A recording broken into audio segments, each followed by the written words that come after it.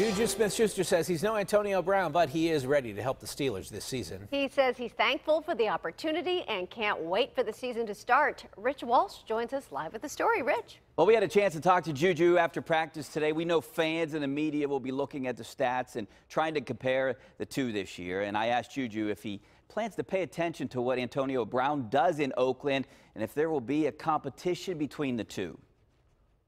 There's no need for that. I'm looking at my own team and how we do and how we win. I'm fine. I would take 5 catches for 30 yards and win the game, and then have, 10 catches, 2 touchdowns.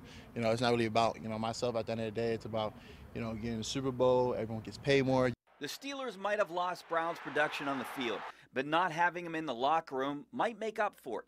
JuJu thinks this year's team is a winning team. This chemistry is on point. We don't really have, everyone's on the same page. Everyone's communicating. There's really no, drama in our locker room. JuJu is already motivated, but what happened this offseason has really fueled his fire. Oh, for sure, for sure. With so much motivation for everyone.